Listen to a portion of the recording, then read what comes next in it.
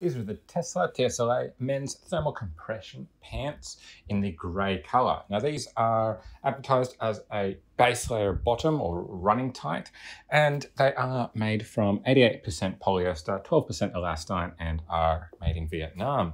Now this is the charcoal grey colour, and it's very much a base layer style. Now they're quite soft. There is not much stretch to them at all, and they're actually quite a small fit. So you will probably want to go up a size, which is going to have the side effect of even less compression. So just something to be aware of there. But when choosing these, I definitely found I had to get a size bigger than normal. Now, these are recommended to be cold machine washed and not to use softeners, not to tumble dry them, not to iron them, and not to dry clean them.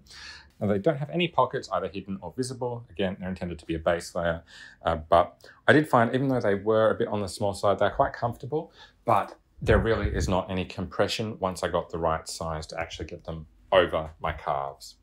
So I hope you found this video helpful. For more information and pricing on these, make sure you check out the links down in the description.